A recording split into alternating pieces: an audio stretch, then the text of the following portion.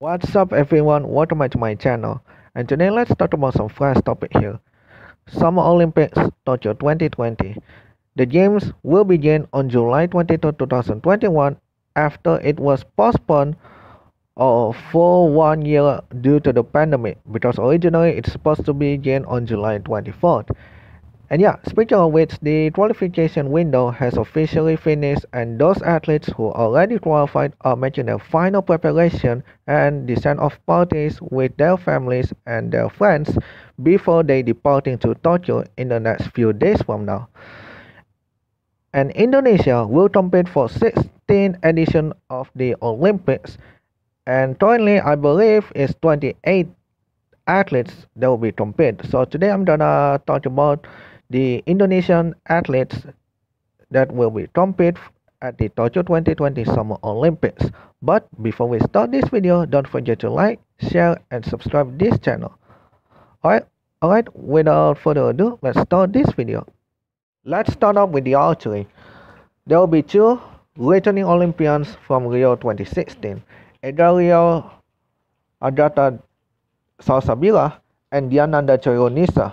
Both of these archers are the first athletes to qualify for Tokyo 2020 via the results from the Asian Games 2018. Thanks for the South Korea who already have a slot, I guess. And Edgar won bronze medal while Diananda claimed silver. But originally those slots are considered as by number, not by name. The reason is because last year Edgar and Dian were dropped by the Indonesia Archery Federation due to the fact both of these athletes actually refused the request by the Indonesia Archery Federation. The reason is because they want the same coach, but the Indonesia Archery Federation actually rejected. So that's why the Indonesia Archery Federation can choose another athlete to replace these dual aces. But after a discussion with the ministry, if I trying to remember, Edgar and India will return to the training camp and reclaim their slot during a national selection. On June 2021, Indonesia archery team went off to Paris for the final Olympic qualifier. Edgar teamed up with Arif Pangestu and Alfianto Bagas for men recurve team, and Dian with Titik Kusuma and Reza Otavia. Both are competing for the final slot for Tokyo 2020. The result, men recurve team advanced to Tokyo 2020. During qualification, they managed to go to round 2 because they finished in top 8 in qualification. In the main tournament, they beat Bangladesh, Italy, and Ukraine in semi-final. No, which result they automatically qualified to Tokyo 2020.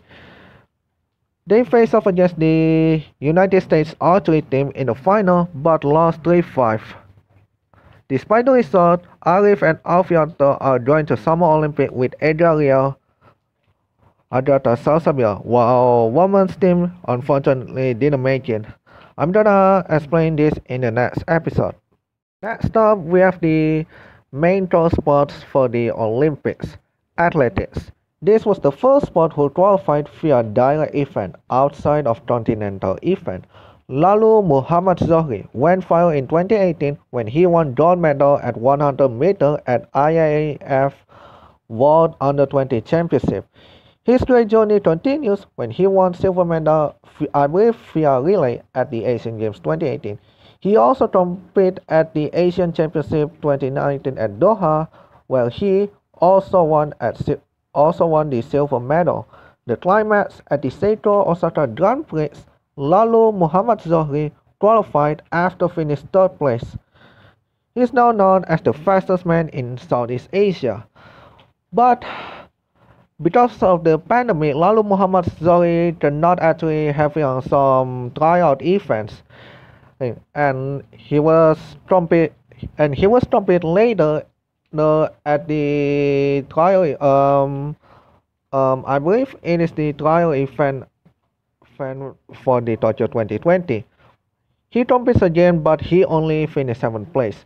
Makes sense because he wasn't competing again for a whole year due to the pandemic. But unfortunately, this achievement was not followed by the others. As many tournaments was cancelled due to the pandemic, they was strictly hard to qualify the others. In the end, as there was no woman who qualified, the IAAF sent a university slot and later given to the marathon sprinter Alvin Tepuhiori. This one will be a little bit longer because this was the main strength for Team Indonesia. Badminton was basically a gold mine for Indonesia at Olympics because every year since 1992, with exception of London 2012, at least one gold medal won by badminton from the golden pair of Indonesia, which is Alan Budi Kusuma and Susi Susanti, to the famous Owi Butet, which unfortunately were already retired 2 years ago. This year, they will be trying to win more than one gold medals at the Tokyo 2020, just what they did 29 years ago.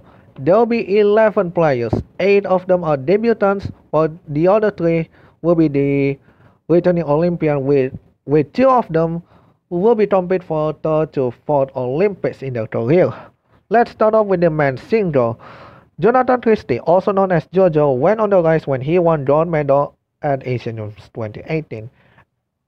At the time, he later been endorsed by so many products and later he went famous, despite unfortunately his performance went down after getting star syndrome. While Anthony Sinisutra Ginting, despite not too popular as Jojo, has better performance and titles. Most notable was Victor China Open and Daihatsu Indonesia Master.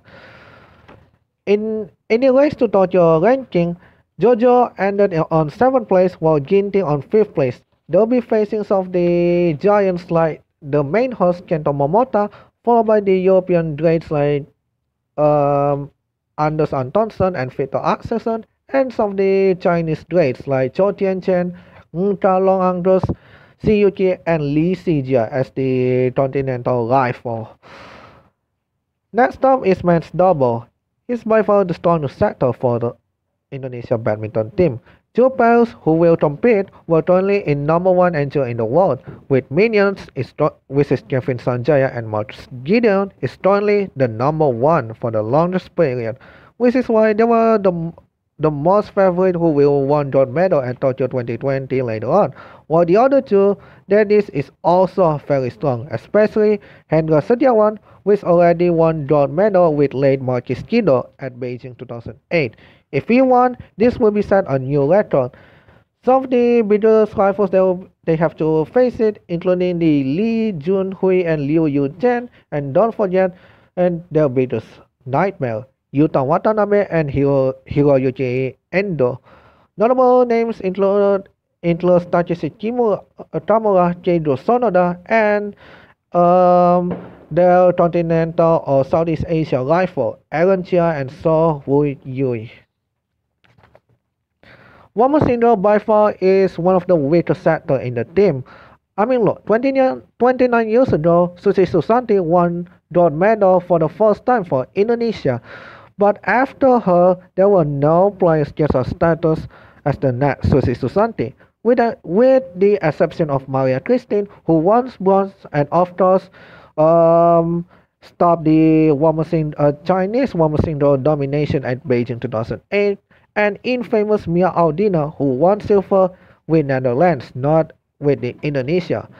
Gregoria Maestra will be the next player who will try to end a miserably scan of women performance sector. She was popular when she won gold at BWF World Junior Championship 2017. A year later, she promoted to senior level and reached top 15 during her debut.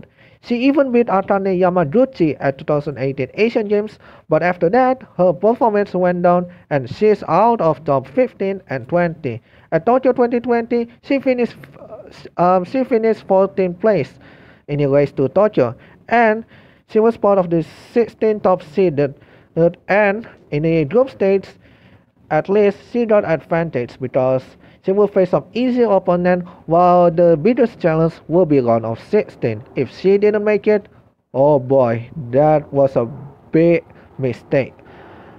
Some of the biggest names that Great Master will face if she reaches round of 16, including the host Nozomi Otohara and Atane Yamaguchi, Rancana Intanon versus the Continental or Southeast Asia rivals. Despite if you take a look, Intanon is now world level, not continental anymore.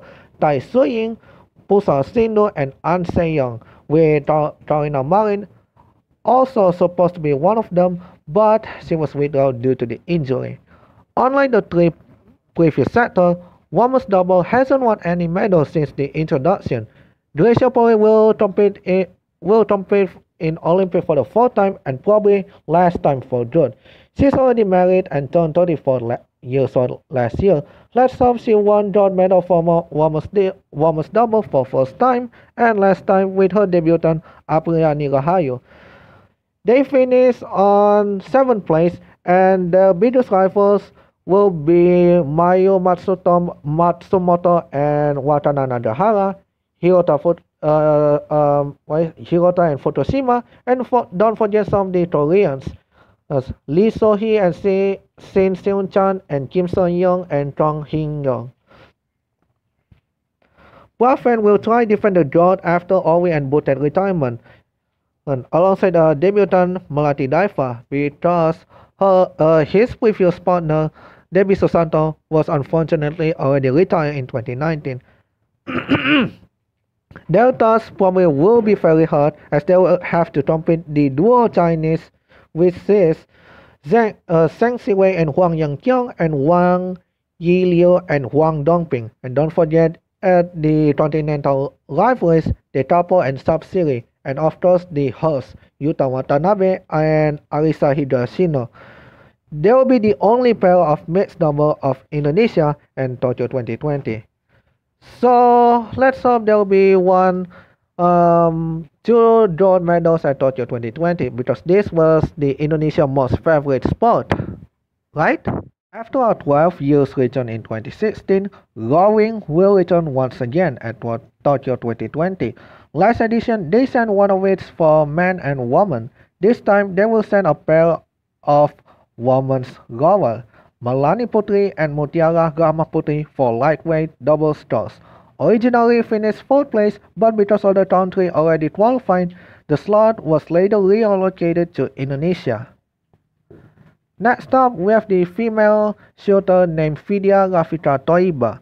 For the first time since 2012, Indonesia entered one shooter after a shift quota place from following the 2018 ISSF World Cup, the 2019 World Championship, and Asian Championship, as long as she obtained a minimum qualified score. I believe she was born from year 2000 or 2001, which is why she was probably a main prospect for the Indonesia in the next few years from now. Let's hope after the Tokyo 2020, she will become one of the elite shooters in Asia, not only in Southeast Asia. Okay? As a debut sport for Tokyo 2020, Indonesia were very lucky as they were the first Asia country that will be compete besides Japan. One who was lucky was 21 years old Rio Waida. Originally did not perform well at the 2021 ISA Olympic qualifier, but as soon Murakami actually must compete again for the final spot, his slot was later reallocated for Rio as he finished as a runner-up from the Asian zone. There was actually one surfer almost grabbed a ticket to Tokyo 2020.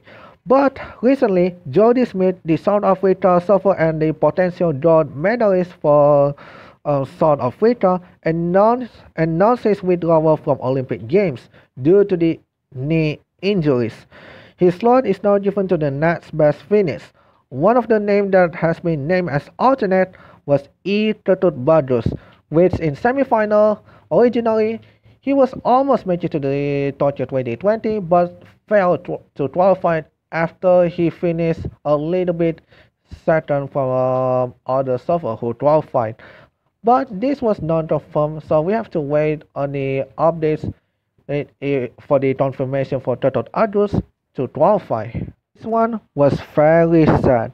As a main tour sport of the Olympic Games, Indonesia didn't qualify any swimmer for this year's Olympics.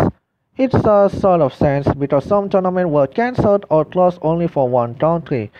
I oh no. Actually, Indonesia has a one Olympic qualification, which I believe it is the Jakarta Aquatic Festival, where they it was actually approved by FINA as the Olympic Games Tokyo 2020 qualifications. The result, none of them will actually reach the Olympic qualification time.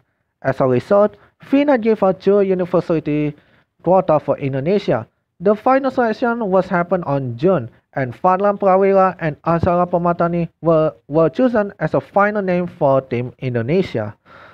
Man, I actually did not know about these two names, but well, in my prediction, they may not actually perform well. This is basically just to make a crowd for Team Indonesia. Last one, we have another strength for Team Indonesia, weightlifting. Three-time Olympians and medalist Eko Yuli Irawan will return for the fourth and probably the last chance to get the gold medal. Also including was the two-time Olympian and SEA Games champion Danny, the 2020 World Junior champion Windy Chandita Aisha, and Nurul Akmal. These four athletes secured one of the top 8 slots it's in their division in the IWF Absolute World Rankings, and also the possible next Eto Yulirawan, Rahman Erwin Abdullah. He topped the field of the weightlifters from the Asian zone in men's 73 kg category based on the IWF Absolute Continental Rankings. If so, seeing the map of the competition, Thailand was actually not originally supposed to be the main rival, but I believe Thailand was barred from the Olympic Games due to some violations. So yeah, their only main opponents will be China and Kazakhstan, I think. Yeah, let's hope Andrew Yuliawan want to ending his career by winning a gold medal after winning a silver and bronze medal. For the conclusion, Indonesia will send 28 different athletes in 8 different sports. Unfortunately, it is the same number as Rio 2016, but with one difference. Indonesia, for this number of the sports variety increased by one. Rio 2016 is just 7. This year, the Tokyo 2020, it's now 8. For the gold medal opportunities, the first one most likely will be from badminton, especially men's double, either minions or daddies. And the second one, hopefully, is another badminton, or maybe, I hope this year will be the first gold medal outside of the badminton, which is from weightlifting via Eko Yuli Irawan. Let's hope he will win a gold medal for the first time and last time as a athlete to end his career. So good luck Team Indonesia. Alright guys, thank you so much for watching. Don't forget to like, share and subscribe. And we see you in the next video. Bye.